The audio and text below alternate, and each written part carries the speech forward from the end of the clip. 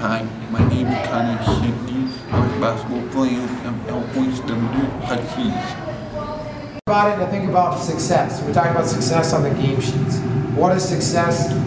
Self-satisfaction, knowing you did your thing, right? As a team, success tonight as a team, guys, is working hard. I mean, whether you're out there for 20 minutes or 2 minutes, get after it. Do not leave an ounce on the floor tonight. I want to get after these guys. These guys are coming to South Dakota, show them what South Dakota ball is all about. I mean, do not give them an inch. You got to work smart.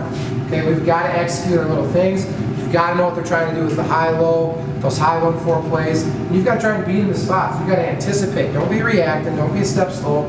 Get after them. All right. Take some stuff away and get us some extra opportunities, because we've got deflections, we've gotten steals. We create our best fast breaks with our defense.